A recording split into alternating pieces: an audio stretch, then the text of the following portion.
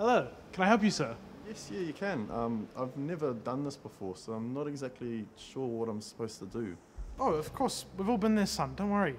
Why did you decide to come in if you don't mind me asking? Not at all, not at all. I've got a 9-year-old, and teens, they go through those transitional phases where they don't want to listen to a thing you have to say, so I thought if I'd attend church, she'd see me as more of an adult, more of an authority figure. Sure. I just kind of want to reassure myself that I'm doing the right thing, you know? Oh, absolutely. Look, you're doing the right thing. It's not easy. Look, today's service is over, but next Sunday feel free to come along and I'll walk you through the whole process. You can even bring your son if you'd like.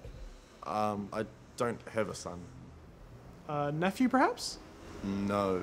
A much younger cousin? No. Right, never mind.